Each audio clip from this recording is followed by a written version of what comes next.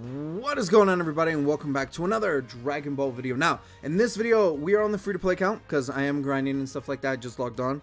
But there is some awesome, exciting stuff, and I probably should have anticipated this.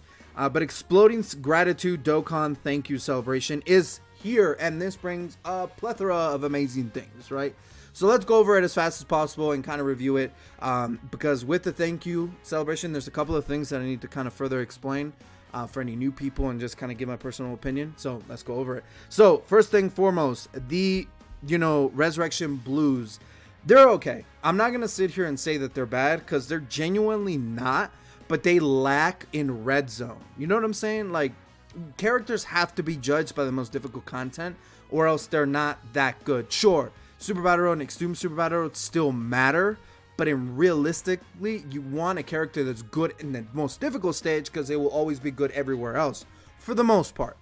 These guys did not age well in comparison to everything else that came out around the time that they came out and then later on, right? But they're not bad. They're decent, they're good, right? Vegeta especially is way better than Goku, right? So for sure, if you do go for them, good luck. Do I recommend not? Do I recommend to summon them? No. Just because the Hero Celebration's out, dude, Gamma 1 and 2 is still out right now, so, and they're drastically better than them, right? Vegeta and Trunks are going to come out within a month or so, right? So there's a lot of things, and who knows, Beast Gohan, all that shit, Orange Piccolo, we don't know, right? Then the Step Up banner at the end of the year for New Year's and stuff, there's a lot, right? So this is probably an easy skip for most people, but if you do like these guys, do whatever you want. The game is supposed to be fun, and if you would enjoy getting them, then go for it, right? I will personally be summoning for them on my main account because, you know, I'm a very small whale, very baby whale. So I will be, you know, buying the tickets and throwing some summons, and hopefully I get them. They're pretty cool if I did.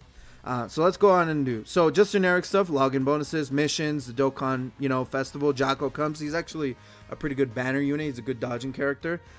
Premium Dokkan tickets, so just, you know, tickets, right? Purunga Dragon Ball campaign. This is awesome. With the Thank You Celebration comes the Purunga Dragon Balls. And this is by far one of the best times and one of the best things to ever be introduced to Dokkan in general, to give people a big jump and a head start for how to get a whole bunch of stuff, dude. To get, you know, to get training items, to get training locations, to get stones, to get kais, to get orbs. Like, this is very, very good. This is a huge, like, instant boost to stuff, money, all that stuff, right?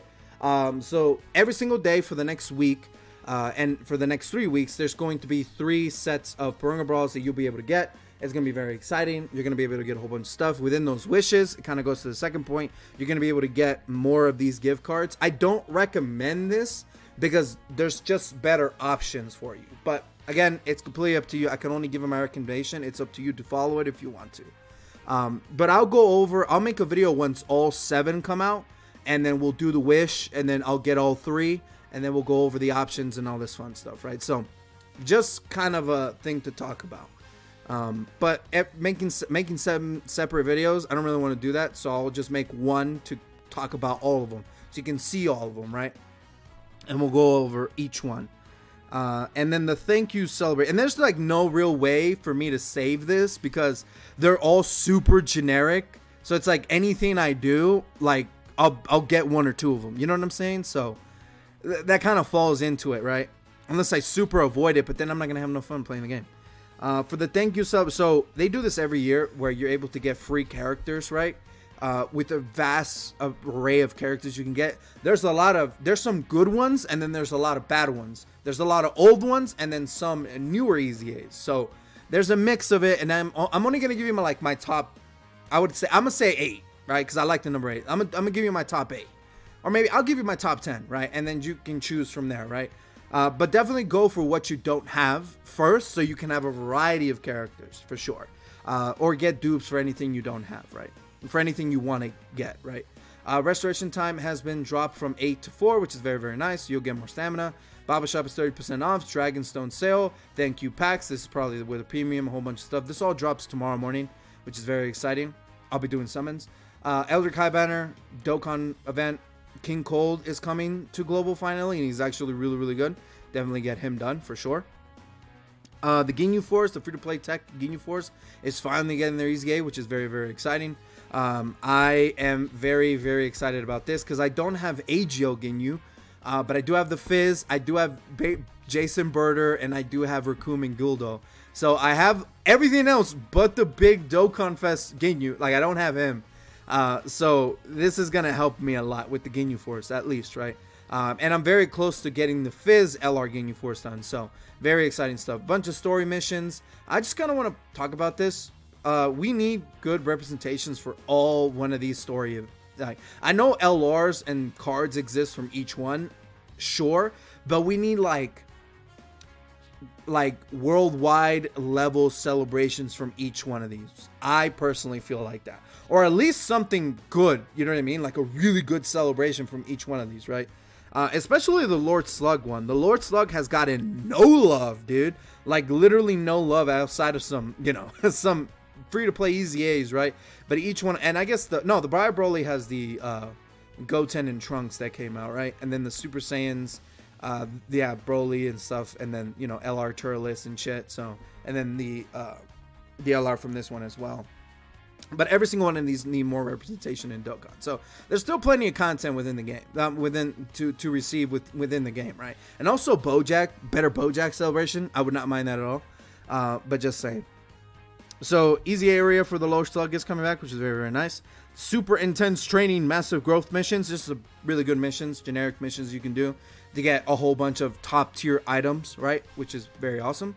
Reward boost. So this is your stamp. This is your double boost for the day. Is going to be increased from 3 to 5, and it's only going to be on the weekends. So just the weekends, definitely use all your stamina. Definitely use all this, right, to get anything done that you want in the game. Ultimate Clash is returning Sunday. Very exciting stuff. This would allow me to EZA the Fizz, what's it called? The Fizz Ginyu Force. So, awesome. I think we should be getting LR Int Metal Cooler Army with this celebration as well. I don't remember. I think that's also the case. So, this would be a good, you know, if you have that. So, to get that done. Angel Golden Frieza is getting his EZA next week. He's very underwhelming. Do not summon for this banner. If you have him, just get him done, awaken and stuff like that. And he's a, you know, resurrected warriors leader, so there is that. And he's extreme int, so there you go. But for the malevolent team, the Wicked Bloodline team, for the Wicked Bloodline team, Terrifying Conquerors, Resurrected Warriors, he's kind of like, for Resurrect Warriors, he's up there because he's only the leader, right? And he's one of the better ones. But that team also doesn't really have that big representation in the game either, right? Except the Bardock squad, the Bardock celebration that they got, that JP got. Oh, dude, it's fantastic. But this Frieza is kind of underwhelming, right? Very bad release. I don't know why they shafted him so hard, but it is what it is. Defenders of Justice category summon. Don't summon on that. It's just a bad category. I'm just saying that. One of the better units are the Gammas and Jocko. That's it. Everybody else is kind of like mid or sucks, right? Until we get better representations of Dispo and Topo, this is kind of like a throwaway, right? Challenge packs, and then his EZA, Baton Battle, a new stage of Super Battle Road. More story events coming out next week, so more stuff to do. And then super weekend missions, so just a whole bunch of stones, dozing Kais, and then prep work for a world tournament. Every time you see this, for the most part, there is always a world tournament around the corner. So very, very exciting stuff. This one right here, and this is going to play a big part into my decision makings when it comes to the 77 units. So that's all. That's it for the celebration. Hopefully we get LR Golden Frieza for part 2 or the second part of November. Hopefully they don't delay him until next year or next month or nothing like that. Hopefully they just drop him, right? There's no point in saving him, right? Because his banner is not the most insane thing in the world, right? It's not anything to write home about. It's just a generic LR banner with Golden Frieza. He's very good, but again, there's no reason to not drop him, honestly. So just kind of something to talk about. So let's go over the 77 thank you celebration special characters. Let me just give you my top 10. going from 1 down. So the best one out of all these, in my personal opinion, is definitely this Piccolo right here. This Piccolo from the Cooler movie. The reason why I say this is because he just recently got an Easy A along with this Vegeta here. But he himself is a nuking AoE character that guaranteed crits for multiple enemies for 1 turn. What does that sound like? He sounds like a very, very, very, very good, if not the best character to bring for World Tournament. So getting him and Easy-ing him is not a bad idea. Just letting y'all know. So he is my number 1. My number 2 out of this entire list was, let me see. Oh, dude, Weirus is here, bro. Ooh, I likes that. I likes that a lot. I would say this Vegeta. This Vegeta is actually surprisingly good. He came out. He's decent. He's good. He's good for Super Battle Road. He's on Super Saiyan. He's on Movie Heroes. He's actually not that bad. So he's a good option. But let's go this Piccolo, this Vegeta. I would say this Vegito and this Vegito as kind of a tie. This 17 and this 17 as a tie as well. Golden Frieza, not Angel Golden Frieza. Golden Frieza is a very good option because of his damage reduction. He's going to age very well, right? And he works very well in the Wicked Bloodline team. He's just a good 3rd slot character as long as you keep his, you know, your HP above 40% with his Easy A. Then I would say, you know, Weirus is a good option. I always like Berserk Kale, so I'm always going to recommend Berserk Kale. Caulifla is not bad. Mira, you know what I mean? Chow Man's not bad.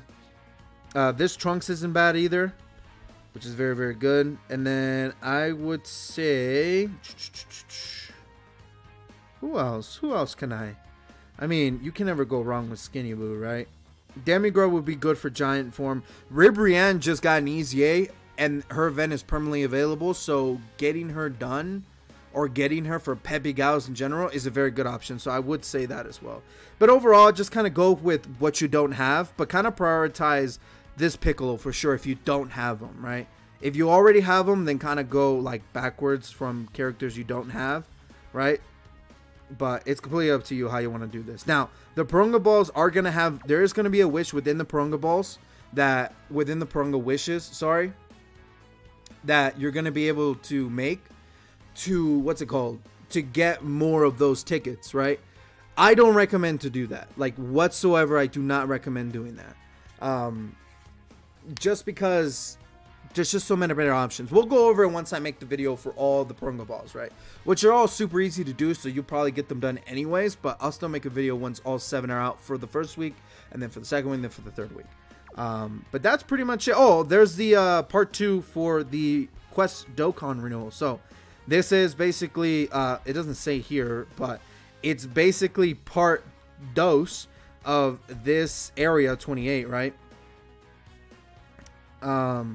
Well, technically it's not part 2, but it's new stages added to Area 28. It's just 2 new stages. I didn't do a video because it's just 2 stages. What am I going to talk about, right? It's just 2 stages, and you're able to get a silver. You're able to farm the silver skill orbs specifically for Blue Vegito. So there is that, and you're able to get 15 more medals from him to do the second step for him, and then probably in like 2 weeks we'll get the third part of that to get his final set, right? So very exciting stuff. Just kind of wanted to talk about that. And other than that, there ain't nothing else to talk about, man. That's pretty much it. Oh, I guess I can show which one I'm gonna get. I think I'm full on characters, so I can't actually buy any of them. Yeah, I can't buy any of them. But out of all the characters that I don't have on this list, like I think I scrolled down here. I already have this Piccolo, so I'm not going to buy this Piccolo. And I don't want to get dupes for this Piccolo because I want new characters instead of already existing characters. I'm going to go ahead. Where is he? I'm going to go ahead and buy Weirus here because I don't have Weirus at all. And he's actually a really good character. I really like Weirus on my main account. So I definitely want a copy of Weirus. So I'll pick up Weirus and then I'll figure out what I'm going to buy here. I'll probably just fill out and, you know, rainbow some better cards of these because I think I have most of them, if not all of them, for the most part. Right, and that's also not a bad option. If you want to go for rainbows on cards that you really like, do that instead. If you want to get 5 Weirases or 5 Chowmans or 5 Berserk Kales, or, you know, 5 of these Piccolos wouldn't be a bad idea either, or just enough to get, you know, the rainbow of that Piccolo. Again, completely up to you. It's not a bad idea because this Piccolo is gonna be very good for World Tournament. I promise. Get this Piccolo first if you do not have him. Get him awakened, and I don't think his EZA is out, but have him. He's good. He's very good. You should have done that because he's a sub EZA for the STR cooler. Yeah, I think that's what it is. Dude, it just happened and I already forgot. I'm a very forgetful person. But get him done and get him EZA'd if you don't have him, right? Because dude, he's fantastic. He's amazing. He's brilliant. I love this character so much, and I can't wait for him to use him on the World Tournament squad for sure. Definitely gonna overhaul that team and figure out what I'm gonna do. But with that being said, guys, do appreciate you guys watching until the end of the video. Let me know what you guys think. Are you excited for this, you know, celebration? Are you gonna summon for the blues? I'm gonna do a little bit of summons on my main account, but none on this account. Absolutely not. Even if I had 2,000 stones, I would not summon for them. Just because of heroes and everything else, you know. And the Gammas are still out, dude. Gamma 1 and 2 are still out until the 11th of November. So it's like, why would you summon for the blues when you can summon for this? You know what I mean? If you're gonna summon for the blues and you don't have a Gamma 1 and 2, you're dumb. You should summon for these guys instead, because they're insanely good. Insanely good, dude. Absolutely fantastic. But I'm out of here. Hope you guys enjoyed this video, and I will catch you guys when I summon for the Resurrection Blues. Peace. Take care.